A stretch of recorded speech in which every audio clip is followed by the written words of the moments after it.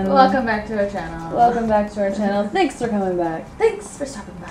Today I want to show you guys how I overdraw lips to make them look big and juicy.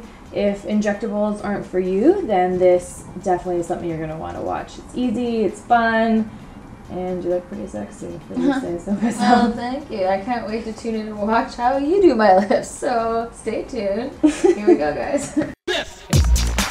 Alright loves, you're going to want to grab your favorite lip liner. Today I'm using a medium brown shade. You can use any color you like as long as it's a medium or darker tone. I'm going to start by drawing above the lip line in the center portion of the lips. Simply trace right above your natural lip line. Once you've got that done on the top, then you can move to the bottom and follow the same steps. The most important thing I can share with you guys when overdrawing your lips is to only overdraw the center area of your lips. Don't overdraw the sides or the corners of your mouth because you'll just end up looking like a clown.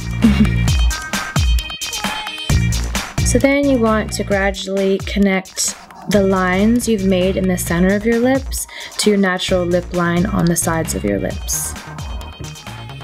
Once you've done that, make a kiss face and then trace on top of some of the natural folds you have in your lips with the lip liner.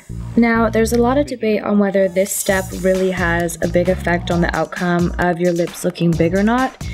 I personally like doing it, but you might want to play around with it and see if it's a step you want to keep in your routine or not. See if it works for you.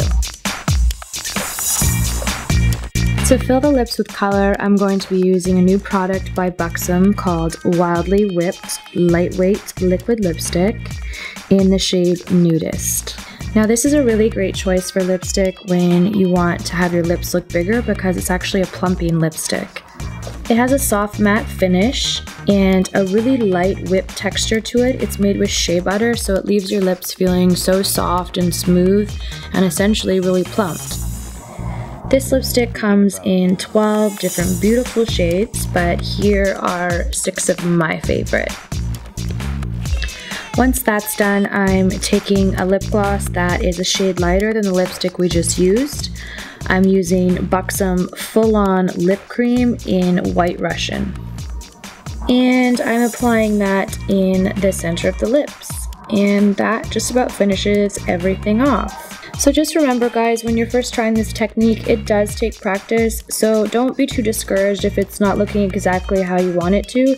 Just keep trying and you'll get the hang of it. I'm excited for you guys to try these steps and hopefully they help you achieve beautiful lips like this and not like this.